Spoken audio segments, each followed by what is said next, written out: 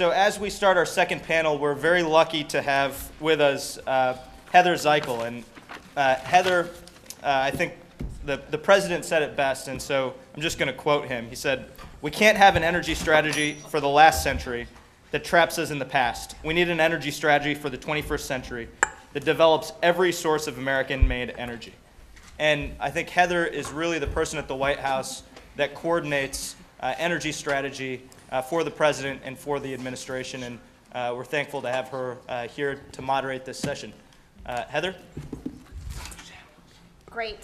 Thank you, and thanks for the opportunity to be here today. I'm joined, obviously, by a very accomplished panel that, as somebody who thinks about renewable energy every day and who spends a lot of time thinking about what the administration can be doing to help create jobs and to continue to see the increase in our domestic renewable energy production, I'm very, very lucky to be here today.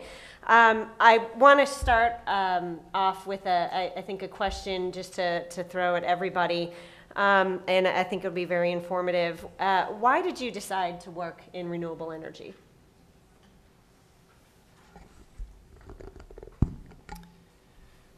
I'm not sure. I'm Eric Ingersoll, and I do want to thank the people who organized this, and I'm also just want to make it clear that I'm here representing a huge team of people on my board, people in my company who are a big part of what we're doing here.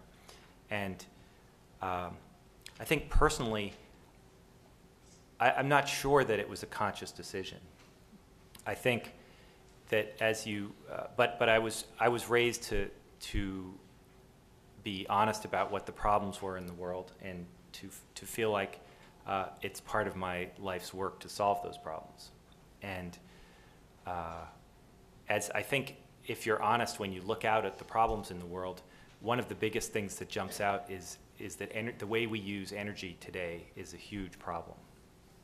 It's a huge problem because of the negative effects that are created by it, but it's also a huge problem because we need so much more of it to create a world where the standard of living, where you know, the other 4 billion people that are on the planet with us can approach our standard of living. And to do that, they're going to need to double or quadruple energy consumption on the planet. So any way you cut it, it's a very big problem. And I've just found myself increasingly drawn to that. The more I understood about it, the more of a problem I saw that it was. But also, as I began to pay attention to the technologies, the technology side of this, I began to realize that we had energy everywhere around us. There's energy coming from the sun every day. There's energy in the wind. There's energy in the oceans. There's energy in terms of plants. There's even energy in the form of using energy better.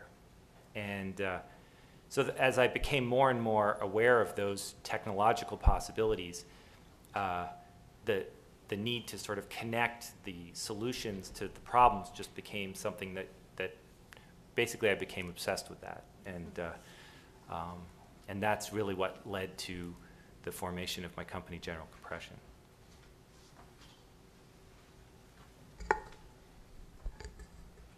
Thank you, Heather. And thank you as well to everyone for this very humbling opportunity to be with this incredible group of people. It's quite an opportunity. I think renewable energy found me. It wasn't really a conscious choice from myself either. In my early career, I was a nurse in maternal child health and working quite happily, and then joined the company that my husband found, NRG Systems, about 5 years in, while we were raising a family and trying to figure out how to balance everything, and there was a need in a growing company to join him. And I did it as a new venture and to enter into a growing business and to figure out business, really not thinking too much about wind energy and where it all fit. And in the early days, this is back in the early 80s when there really wasn't much of a wind energy industry, and it was all about technology, all about how to make the better wind turbine, you know, where the blade's going to be fiberglass or wood, and it wasn't that interesting to me because I'm not an engineer. But in the early 90s, that started to change. You know, as wind projects started to be completed, the conversation started changing from what's the right technology more to where does wind energy fit in, and what does this mean for our society and for our world. And it started getting way more interesting to me when you think about what it means for a community to have a wind project, and what it means for our energy policy and our future and environment and the health of just our world. And I got hooked. So here we are 30 years later. I'm now the CEO of the company, and it's my life, it's my passion, and I can't imagine anything else. So I think it really chose me and got me. I want to first say again, thank you. It's a great honor to be up here, and great opportunity to get the word out on renewables. And what brought me, what I think is the exciting innovation that's happening in this business, and the fact that it is a real sustainable business model. When I look at hydro, which is what Voith represents, we do hydro equipment, 66% of the renewables in this country are produced with hydro. And there's a lot of excitement left in the hydro business. And when we look at the economics of the model, this really makes sense. So hydro produces renewable power that is, it'll compete with any other source out there, and at the same time it's clean, it's reliable, and it's good for our country. So I guess it's those last three things. It's clean, renewable, good for the country. It's the right place to be.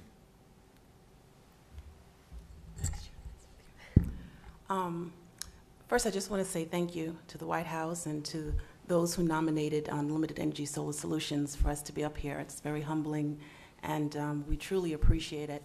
And, you know, I am so glad to know and hear my colleagues say the same thing in regards to that it found them, because it really took me back when I saw the question and I heard it, and I was saying, well, how am I going to explain about how I ended up into this renewable energy region, because I am actually from a business background.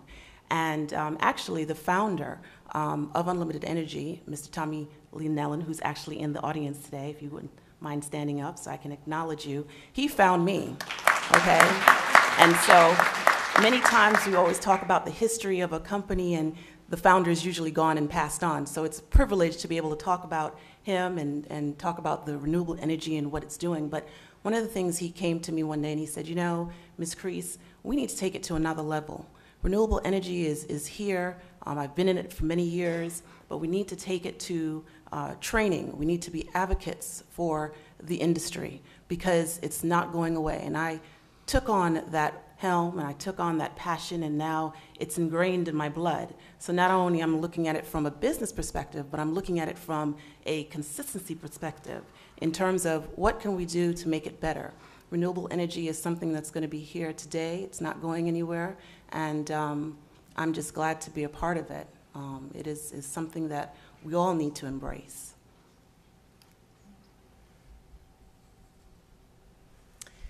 I am very honored to be amongst everyone here. I thank the environmental entrepreneurs specifically for nominating me to be here.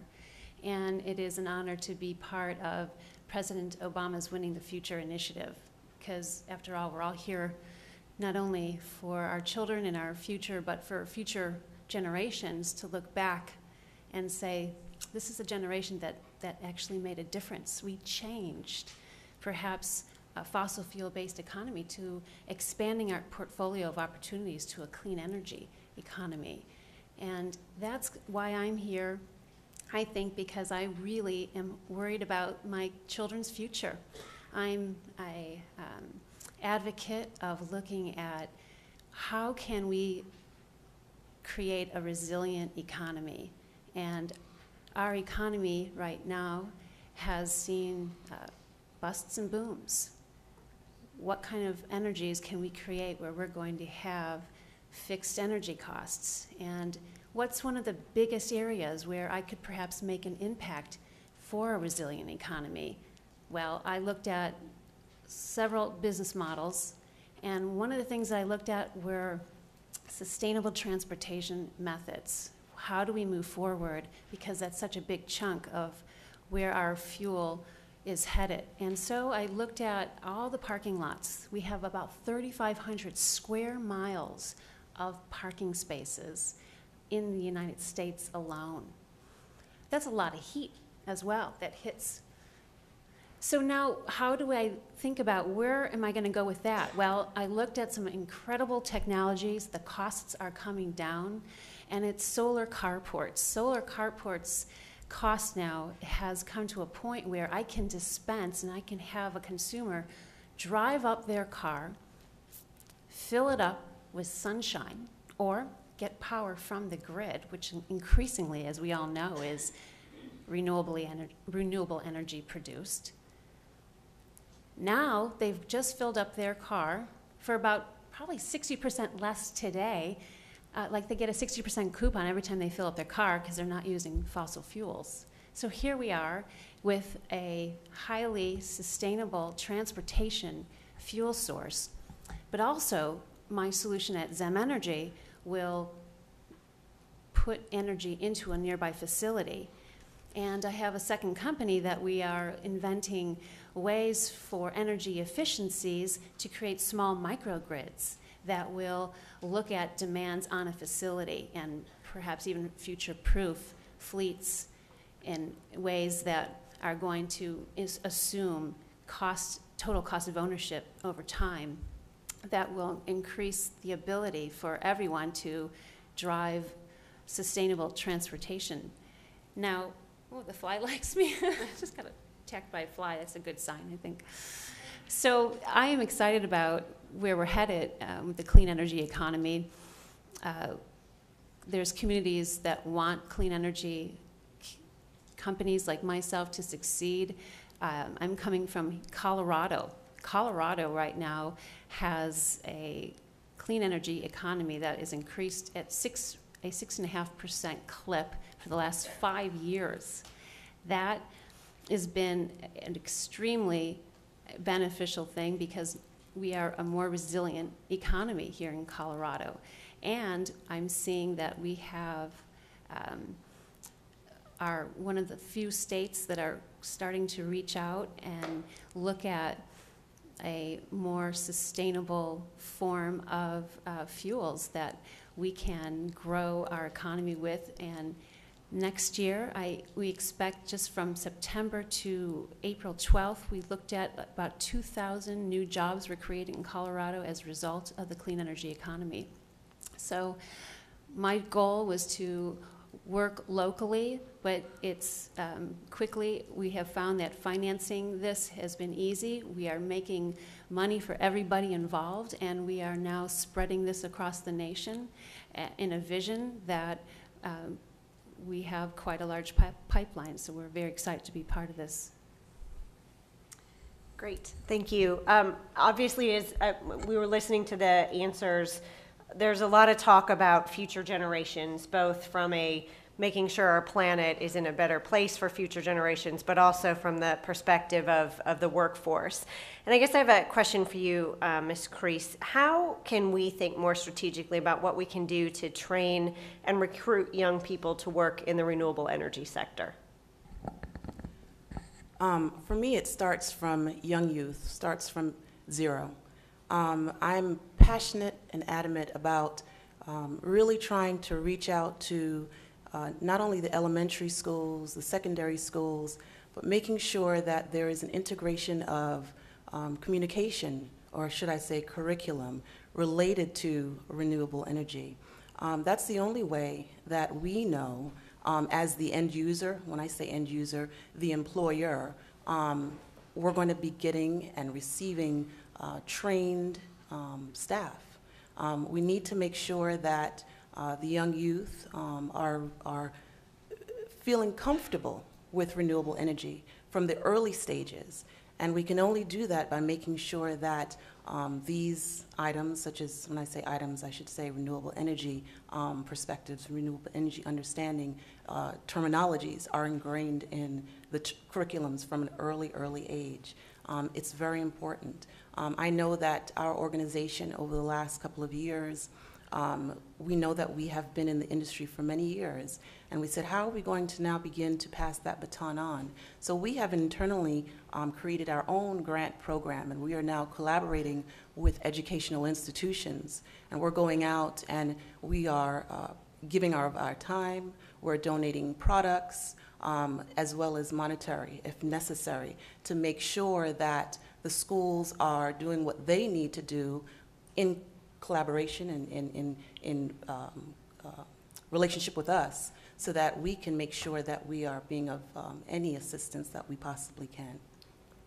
Thank you.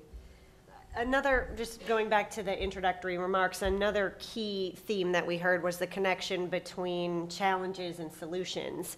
And I guess to go back to the full panel, you all come at this from a very different perspective, but I'd like to hear from you what your biggest challenge along the way was.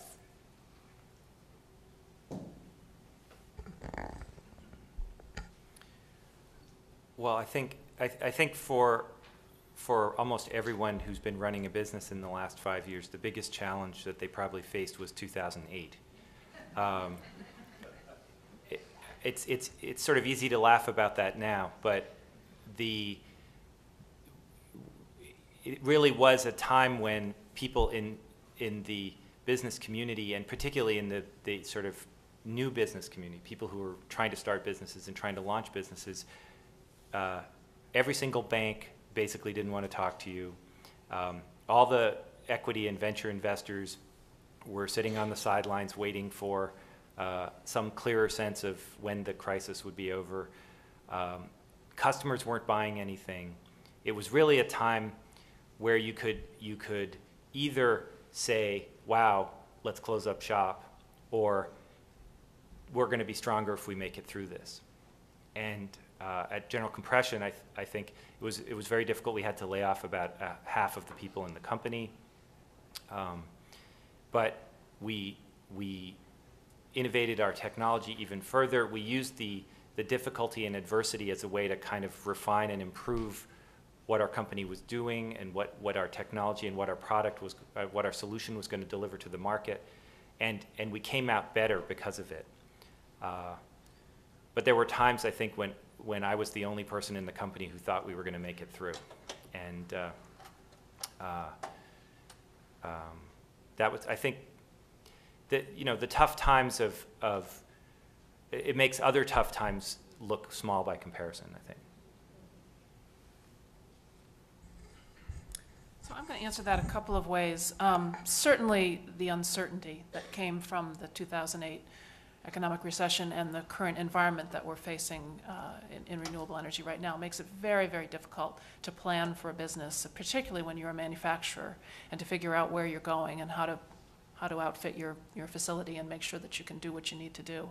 On a more general basis, I would actually say that people are the biggest challenge, and I say that very fondly because, of course, your employees and your people are your greatest asset, and I think the most satisfaction from running a business comes from people, but it's a big challenge all the way through the business life cycle. If you think about a company when it's brand new or as an employer, you don't know how to recruit people and hire people and train people, and you have to learn that. And then as a company gets going, and if you're ramping up like we did prior to 2008, you just need more and more people, and you hire like crazy. There was a period of time in our company when we were growing anywhere from 50 to 80% per year, and I remember talking to the employees and saying, do you realize that over half of the people here have been with the company less than 1 year? That's extremely challenging because people don't know each other, and you don't know what you've got in terms of talent, and people are not completely trained, and it's very challenging.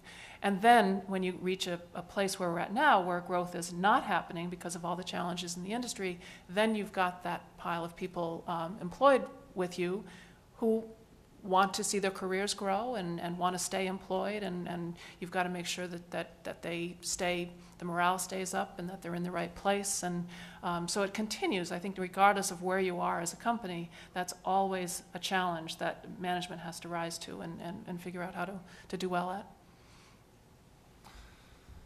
Now, the challenge that I see in renewables for us is that hydro represents 7% of the power generated in the U.S. and yet nobody ever thinks about it. We take hydro for granted, and there's a lot of opportunity left in hydro. So first of all, is just getting it on the agenda. We talk a lot about wind, we talk a lot about solar, biomass, but hydro seems to be a hidden subject, and yet it's what is the biggest renewable out there, and it's got probably the most potential. So the potential is the second challenge. The biggest thing getting in our way of building more hydro is not dams, it's not water, it's really the licensing process. If you have an idea today to build a hydro installation, it will be 5 to 10 years before you even get a license. And there's a big upfront cost to building a hydro project, and it's difficult for the investors to really make the business model make sense when there's so much uncertainty in the licensing process. So one of the biggest wishes we would have is that the licensing process still fully vets the new installations, takes the time to go through the process, but that really can get it done in a certain timeline. So that is our biggest challenge to building more hydro. I think for us as a small company and just growing in the solar industry has been our customers. Lack of education. Lack of education has been one of the major hurdles that we have encountered. Many times when our sales force is going out, we're not going out necessarily to make a sale on the product, but it's to really truly educate the end user, the consumer, the customer. And we find a lot of times to be there at great length, explaining to the customer not only the economic benefits, but the environmental benefits. We're trying to be progressive about making sure that our customers understand that it is a win-win situation. So that has been one of the major challenges that we've had, that our customers are not truly understanding what they're really truly getting into, even though they want it. Another challenge that we have encountered is that with solar being such the hot topic, with renewable energy, we're finding more and more solar companies evolving on a daily basis. And so they too sometimes are not properly trained in certain situations that might arise. And so we find ourselves going out and correcting issues. And one of the correction of those issues are then re-winning customers back over again to try to regain their trust in solar, because it's an abstract thing right now for us, the laymen, if you want to say, for those who truly are not in it every day. So we are having a twofold struggle, but at the end of the day, we stay in it and we continue the process, and we just continue to move forward in the education piece. Yeah, I'm about a year old as a company, ZAM Energy, and so in the startup mode, there's always interesting things to push forward, but just like Vernice is saying, we're looking at disbelief. People are saying, you mean, isn't this too expensive? I just don't think we can afford it. Well, no, solar has come to a point where in some states it's considered grid parity, meaning it's about the same price as bringing gas in. So that's first. But secondly, people just don't think, well, why would I put solar on a parking lot? And then there's also some of the big hurdles that I look at is, well, there's infrastructure costs that seem expensive. Well, we have that solved. We've figured out this is a business model that makes money from day one for everybody involved. And I get a lot of raised eyebrows. They don't understand how we can do it. That's not what's being said out there. We can do it. And it's, where I'm putting my market sector is specifically in civic centers, large government facilities. We're looking at campuses, universities, airports, stadiums, infrastructure where sustainable transportation, and infrastructure where we can finance this from a long-term perspective, and it's a win-win that you have said as well. So we heard when it comes to challenges from this end of the table, 2008 was a significant challenge. The uncertainty with respect to the marketplace is having an impact on your bottom line. When you, Jan, look out at the future and think about renewable power, where do you see it going? What do you think the future potential for renewables is in this country? Well, I guess I'd actually rephrase the question a little bit and say that the future is renewable energy, and it's a matter of how fast we're going to get there. You know, what are we going to do as a nation and as a world to deploy it in a greater scale and get there quickly? And are we going to be aggressive about it, or are we going to limp along? You know, what are we going to do to invest in transmission and research costs that are closer to commercialization and all the things that are needed to take the technology that's out there and really bring it to the fore? So, you know, it's clear to me that with climate change, with energy security, with the limited supply of fossil fuels, it is our future and it will be happening. It's just a matter of when. Great. So you touched on a subject that the administration has invested in heavily, that's research and development for clean energy. And I wonder, Eric, if you could speak to the fact ARPA-E was created in 2009, modeled after DARPA, the Defense Advanced Projects Energy, and the goal is to fund early stage transformational research and development. I wondered if you could speak to how ARPA-E's investment has been critical to your success. Sure. So our company is creating large-scale grid-connected energy storage technology. And to do that, we have to develop that works by compressing air into underground caverns and then expanding the air when energy is needed on the grid. And this system that we're designing is designed to operate, it's a modular system, it's designed to operate to be able to build into very large projects, so hundreds or potentially even thousands of megawatts in size. But the process of developing that hardware that we need is not a short process. And we had successfully raised some funding, and that funding had allowed us to demonstrate at a very modest scale that the science behind what we were doing was going to work. So, and our technology has quite a lot to do with thermodynamics and heat transfer. And I know that when Arun was looking at our proposal, he was wondering whether it would really work, because he has a background in thermal sciences. And the fact that we've been able to demonstrate a small scale machine actually made ARPA-E confident.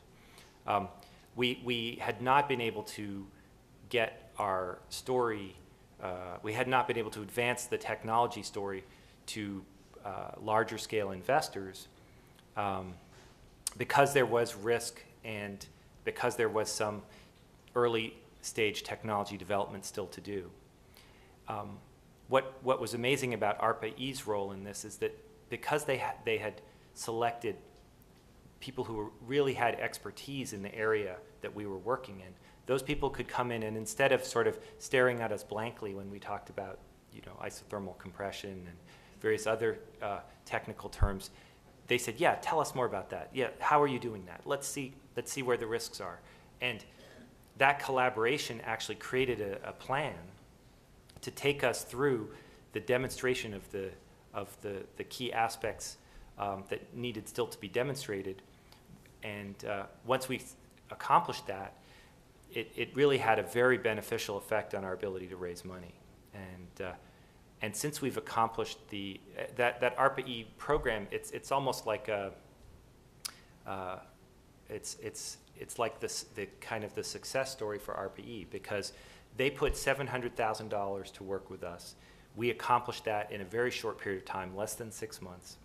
And after that, we've raised over $60 million. Wow.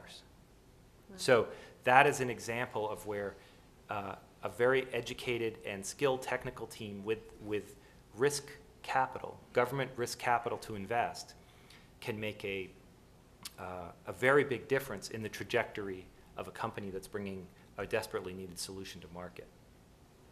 So obviously innovation was key to your success, but I've also learned in my interactions with the renewable energy sector that innovation comes in many different ways. And I was hoping maybe the rest of the panel could talk to, what makes your work in renewable energy innovative? Well, my work and our work at Voith in hydro energy, we're innovating through the fact that there's 3% of the dams out there. There's 80,000 dams in the U.S. and only 3% of them produce power. We're trying to innovate by harnessing the power that's running through these dams every day. So we see tons of potential. There's innovation where one of the issues could be, hey, what about the fish? Well, now we have turbines. We've innovated the technology that the turbines will pass the fish right through without harming the fish. So there's potential for fish friendly, more energy, and it's abundant. It's all around us. We just need to harness it. Thanks for the softball. We're really excited about one of the technologies, solar trees. Solar trees are solar carports. You can put them out and create groves. Envision Solar in San Diego manufactures them, and they track the sun. Now, you can embed those with intelligence, which is something that we're working on through the SBIR Phase 2 grant with the Department of Energy. And we're very excited about some innovations that we're going to be creating, smart grid aware intelligence that we're going to be integrating in on the EVSE, which is the electric vehicle charging equipment area. And we expect that these are the types of innovations that are going to pay big dividends because we expect to export these as well. I think for us, because we've been around for about 28 years plus, I'd hate to use the word guinea pigs, but many times we are commissioned by manufacturers to use their products and materials and give back insight as to how it works. Is it beneficial for the consumer? Is it beneficial for installers once they begin to put it on the market? So we are able to remain on the cutting edge in the sense that we're the first to be able to use many of the products that are developed and created, and make sure that they are usable, that they are going to be stand worthy. They're going to stand up to the name, making sure that they're going to produce and provide what manufacturers are saying that they're going to do. So we're able to be a part of that. We're at the jumping edge with many of the manufacturers before the products even hit the line. So it's really exciting to be on that end with them. So on the notion of usability, I have a question for you, Aaron. Your company, ZAM Energy, is planning to help hospitals, cities, community neighborhoods by redesigning parking spaces to become clean energy centers. What advice would you offer to students and community members who want to urge their high schools, colleges, and community centers to get on board with renewable energy? Excellent choice. Well, I have to say, when I was in college, I don't think I could afford gas for a car today. And so why not talk to colleges about having a fleet of loaners that are electrified?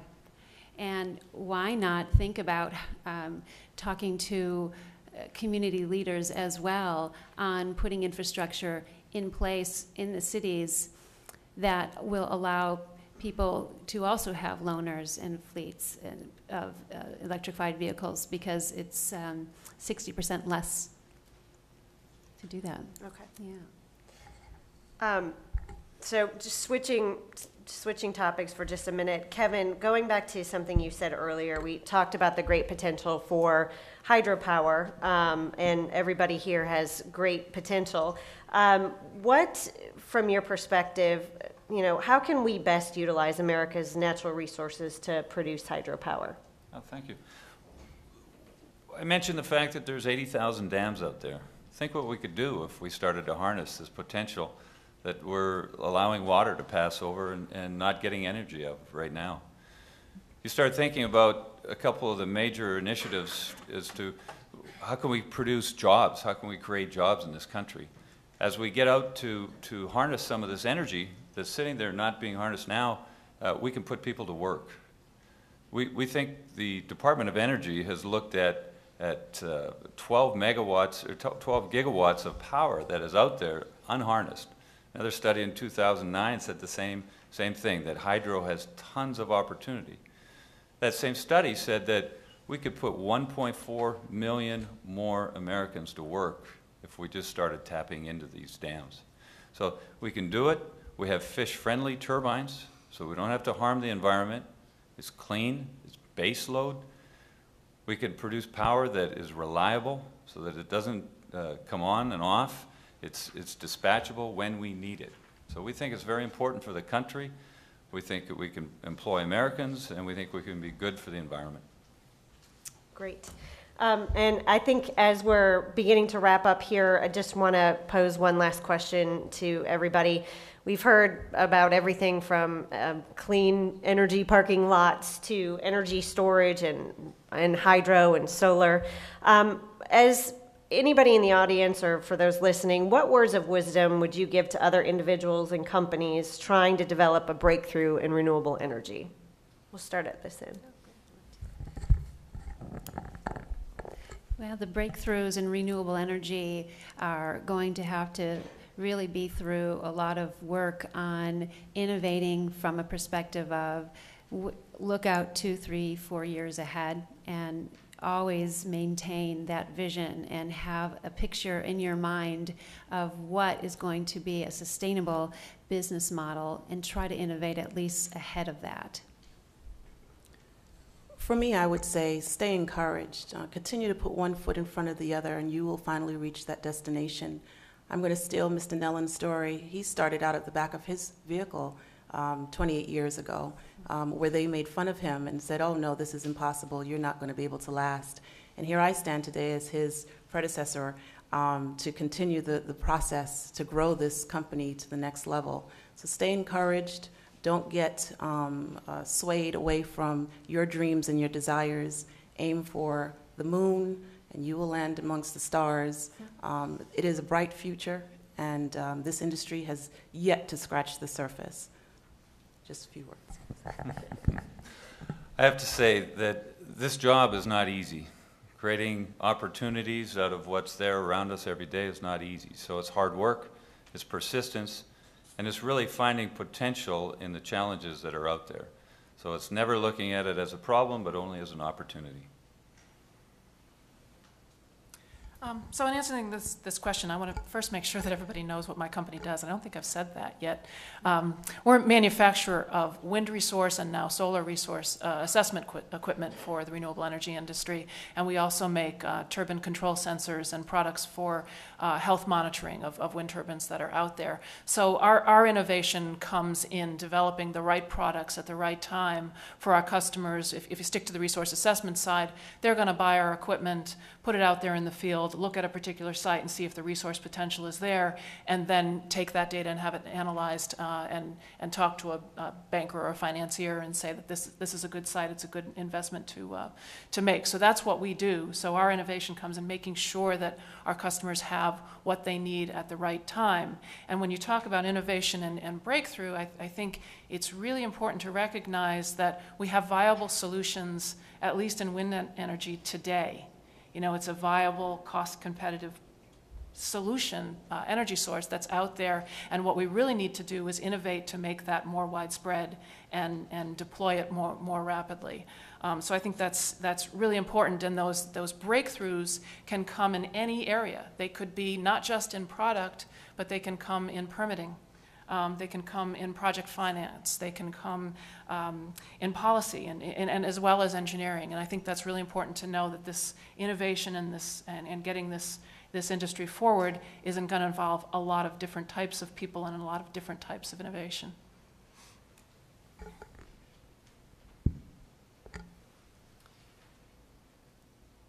I think there's a couple different levels to answer the question on.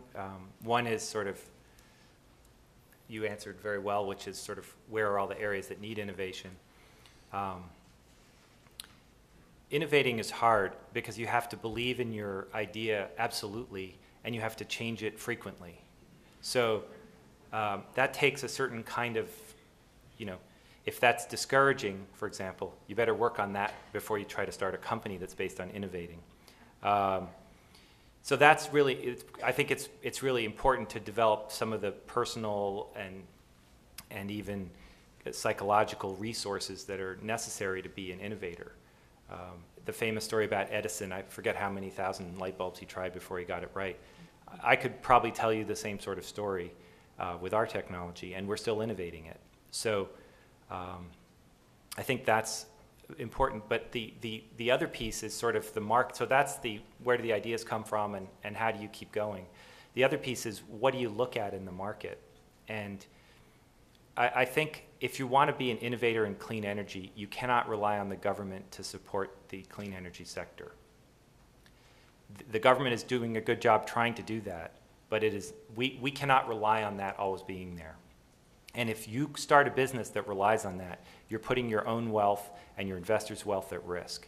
And so I think that the key innovation that we need to make now is move the renewable energy sector into the mainstream of the U.S. power business.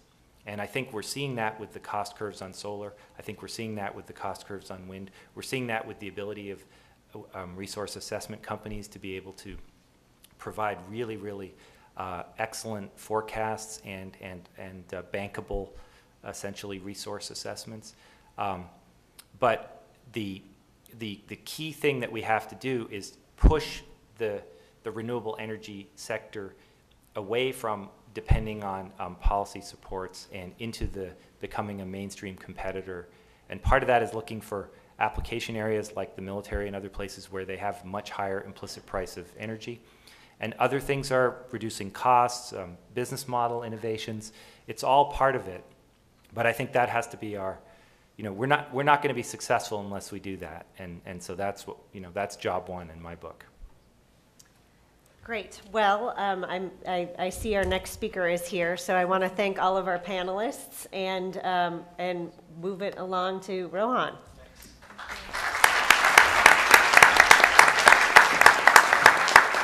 Thanks so much, Heather, and thanks to our second panel.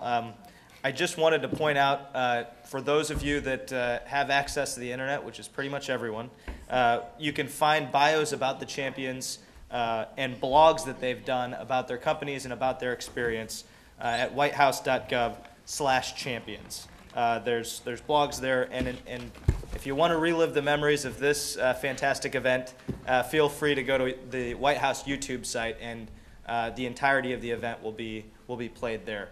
To close out our fantastic event here today, I want to introduce the Director of the White House Office of Science and Technology Policy, Dr. John Holdren. And Dr. Holdren was previously a professor of environmental policy at the Kennedy School at Harvard, where he taught at the public policy program at the school's Belfour Center for Science and International Affairs, and was the director of the Woods Hole Research. Dr. Holdren truly is one of the foremost scientists in the world. Dr. Holdren.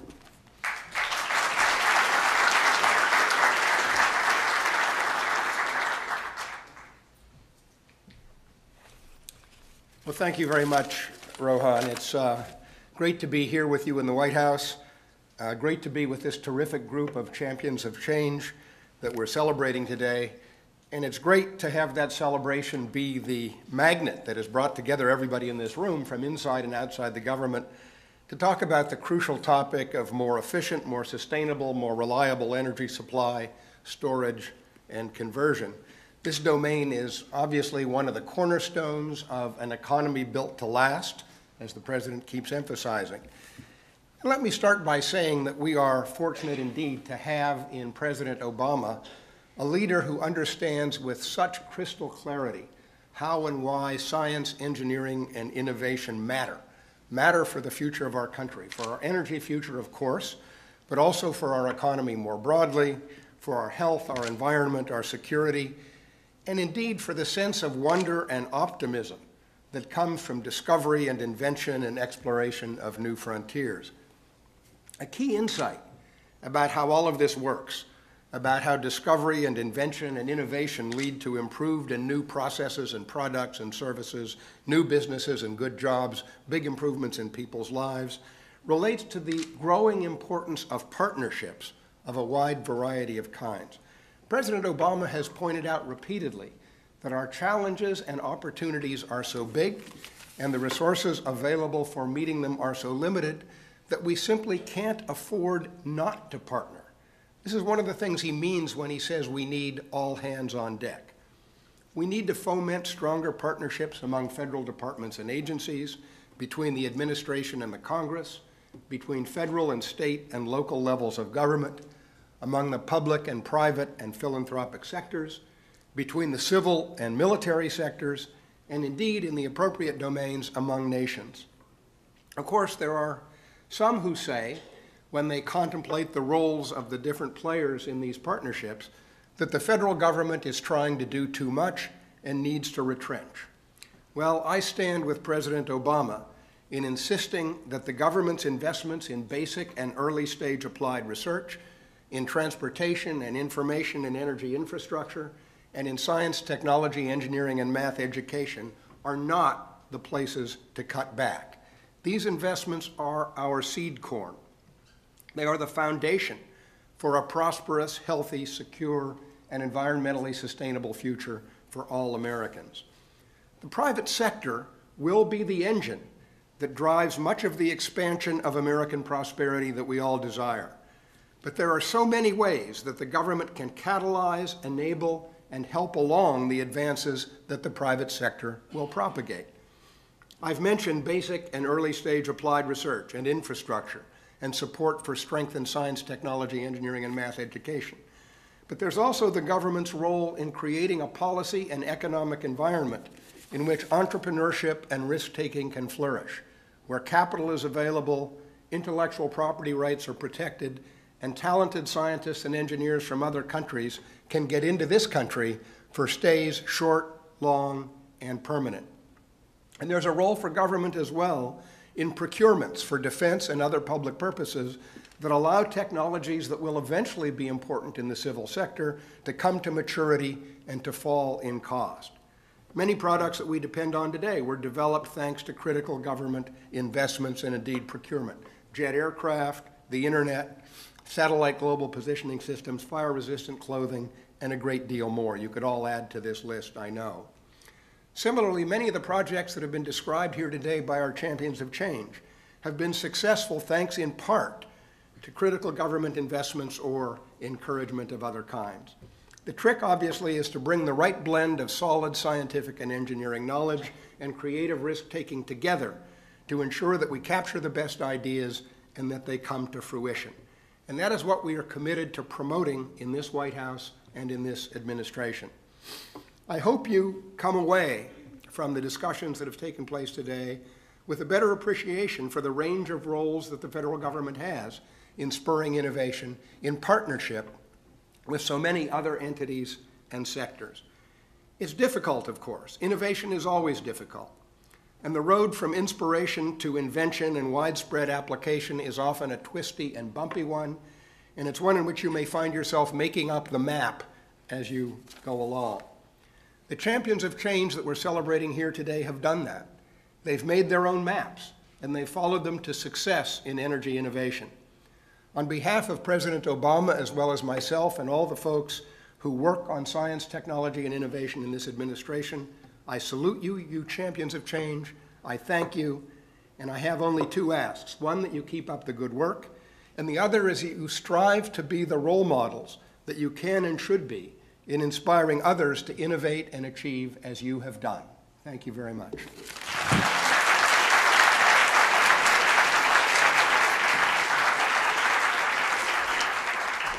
Thanks again to our audience for being here, to all of our military leadership that was able to be here, and congrats once again to our champions.